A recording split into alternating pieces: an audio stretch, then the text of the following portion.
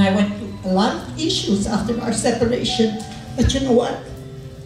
Nothing is impossible with God. Nothing.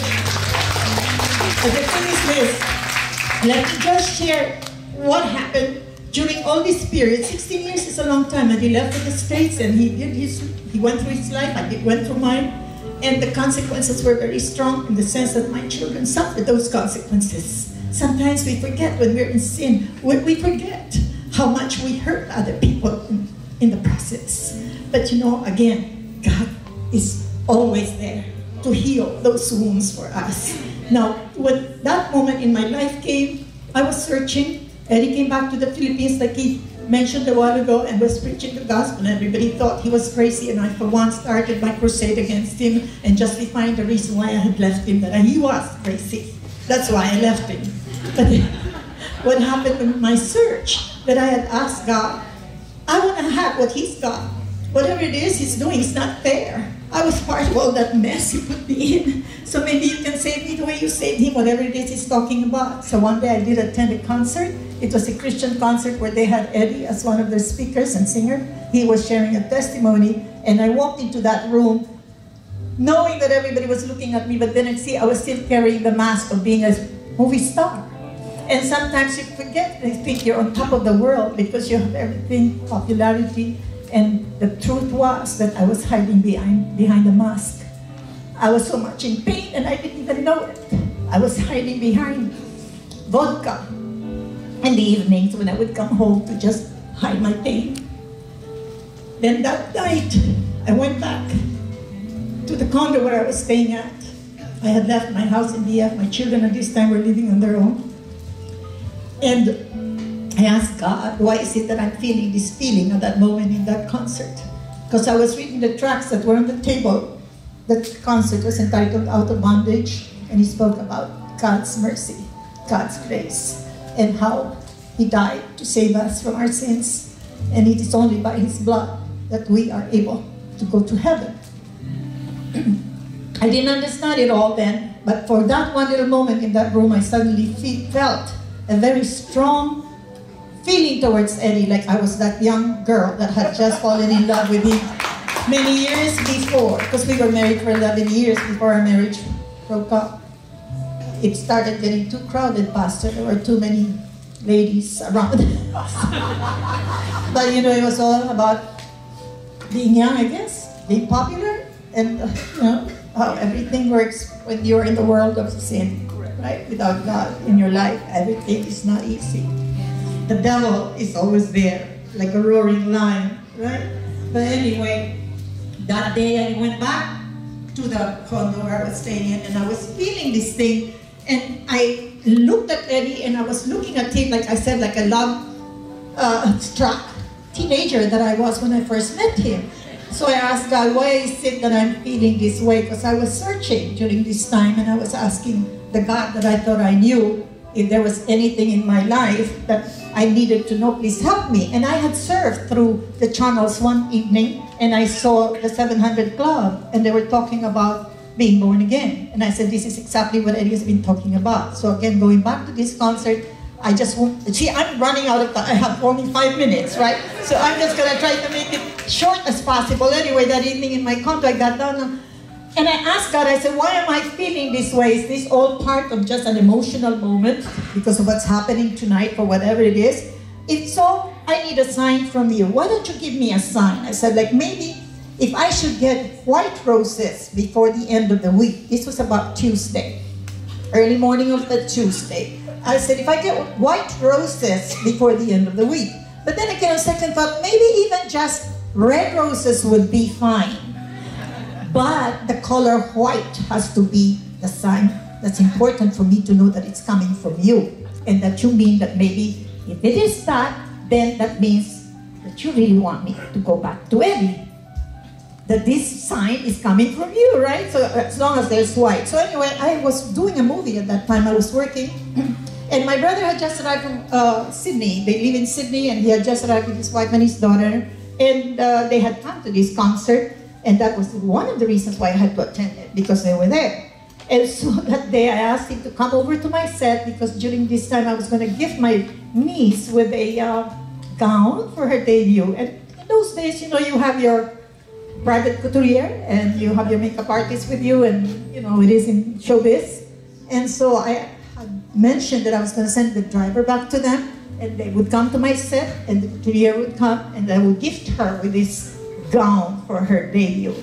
And so my brother said, they were staying, by the way, with Ed at this point, because I was living in a one-bedroom condo in Makati because I had rented out my house during this time. So I had no place for them, so I had asked Eddie if he could, host them, because this was the period when Eddie was already starting feelers, you know, sending little notes to show that he probably wanted a reconciliation, of which I really didn't want to give him a chance until this moment came. All right, so my brother says, Eddie wants to talk to you. So, like I said, that evening I was love struck again. So I said, yes, put him on. When before that I would always say, tell him to stay away from me. Don't let him come to the set. And my children would often even say, please ask Dad not to come to the set because he's talking to everybody about being born again, and it's so embarrassing, and you know, people are working and all this. And so I would call Eddie and I would really lambast him on the phone and stop doing things like that. You know, anyway, oh, this is fast.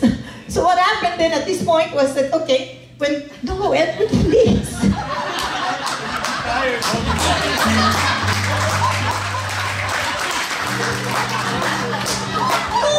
I was more concerned. They're all waiting for me. And okay, how many more minutes? One more minute? One more minute?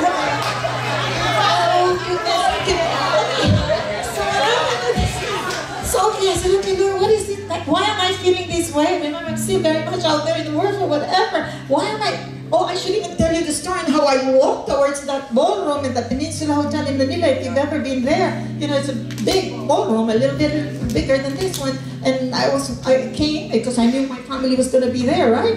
And so I asked the ladies at the reception. I said, I believe Eddie Mesa has reserved a table for the family, so where is this table at? And I thought, you know, I still believe on myself as a star. So I walked in there and I said, okay, eat your hearts out. So you know that I'm his wife, but who cares, you know? So I just really walked towards the end of where the table was, like I was the supermodel of the year. Anyway, so then that moment, to be honest, Pastor, I don't even know if I should share you. I'm going all the way now with this thing. But anyway, so I sat down. I used to smoke still. Then, you know, so I walked through that. Oh, he's really doing it. He's really doing it. Oh, okay. So what happened? Anyway, sorry. Go ahead. So anyway, I was walking through this ballroom, and then, gosh, and so I was smoking, like I said, so I sat down, and first thing I did was to grab my cigarettes, my security blanket, because I knew they were all born Christians and friends and whatever. And Eddie had been working as an evangelist in the ministry for 9 years before we got back together. So he was doing this for 9 years, and during those 9 years, I was hating him, right? More so because he was wherever it was he was doing out in the boondocks, you know. And once upon a time, this was a man who really loved cars, loved everything money could buy. He would travel here and there, and he had a harem of ladies around him all the time, you know, swooning over him and things like that. So what happened that day was like I was building my confidence in a wrong way, you know, like I'm a movie star, so who cares about everybody else, you know, like I said. Anyway, so that evening when I went back, I grabbed my cigarettes, and every time the pastor would speak, the people around me would go, praise the Lord, you know, praise the Lord, amen. It's like, wow, the devil really was hitting me left and right. What is happening with these people? What a bunch of crazy fanatics, I was saying, you know. Oh, they're all extreme. Hallelujah, idiots, I used to say.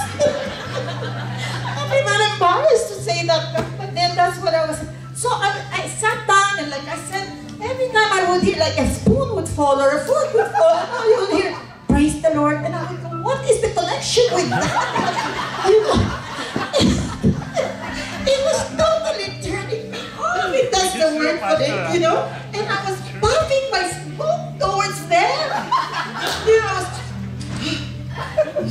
Really showing them. That's how mean.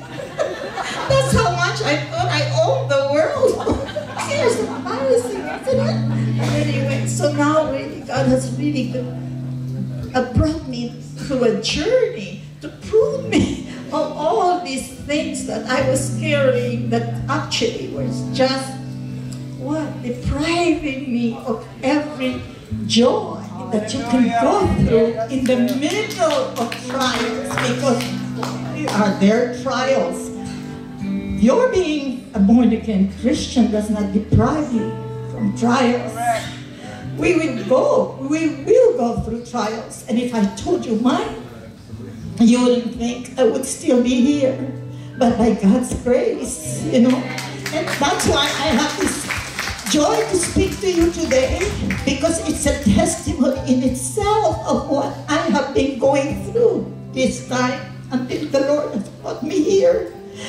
And to think that I have my granddaughter, and she's not here anymore, and that she has been so close to me since she was a little girl. She's Mark's daughter, the second one, and she lives in Visalia. If this has not been orchestrated by God, I don't know how else this could happen.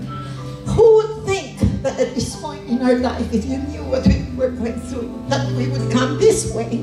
We never knew about your church. We've been going around for, 10 years? I have been with Eddie in the ministry when we reconciled. But now I'm jumping a little more because I wanted to tell you about the roses. Roses! The roses! I said, okay, give me the sign. Remember the sign that I left off? As long as you have something white around it. So that day for work, okay, so the car came, and so Eddie got on the phone and he says, where are you going to be at? I said, I'm going to be shooting at this place and whatever, and, you know. And so he says, can I come? Can I come? When before I would probably have said, no, don't you dare. That day I said, yes, please do. You know, so maybe we can go out to dinner. He says, I said, well, that'd be great. Okay, so we all went. They all came to my set, but not Eddie yet, my brother. Before I ended my last shot in the movie, they came up to me and said, you can leave already, we can't do the other scene anymore. Oh, I said that my car is no longer here. I already sent my car to pick up my brother. So I have no choice but to wait. Had I gone, had they told me this before then, we would not have been there when Eddie arrived. So the thing was that's how it happened, right? So they came, we did this, the thing, and during this time, Eddie arrived. When Eddie arrived,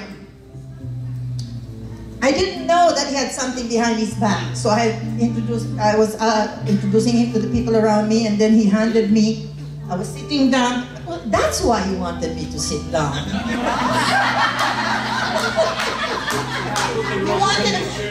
He wanted to have the complete production design. No. Okay, so anyway, so I was sitting down and Eddie was like that. So to make it short, he handed me the roses. And I looked at those roses, and they were the red roses tied with a big white satin ribbon. And I go, oh my goodness, this is it. This is the sign. You know, that I was asking. This was my own at that time, in whatever way I believe God, right? So that was what happened. So that evening, I told my brother, I'm going back to Eddie. It looks like Eddie and I are getting back together. And my brother said, that's the best thing you could ever have said. So things fell into place, and we did go back 16 years after we were separated. So at the very beginning, Pastor, you know, Arlene, I was like, I didn't understand much about the whole thing, especially the fact that when we were coming to America for the first time on a crusade that I was going to attend with him, and they started talking about love gift. So I go, love gift? What in heaven's name is a love gift? Oh, thank you so much. What in heaven's name is a love gift? I said, you know, when you're in show business, you're used to just signing contracts. I feel that's a love gift, you know? Give us a love gift. It's a contract, where we're going to stay, blah, blah, blah, blah, you know, and the manager and the whatever. You know, that's why you go through life thinking you have it all made, and that's not where it's at. So that's what happened. So I had to get used to this, and it has been a struggle in my life, because at that time, at the beginning, Pastor, I used to hear him say, and the Lord took me away from show business. So I was still doing TV shows. I was now doing character roles and acting, because that was our bread and butter. So for a while, remember, I have just been a baby Christian, and I'm still growing. Every single day of our life, we still grow. And it's only great to know that God's mercies are new for us every day. So, or whatever, at that point, it was like, so what are you saying, Eddie? After all these 16 years we've been apart, now we're back, and I have to be working, and you're going to be just leaving my love gifts?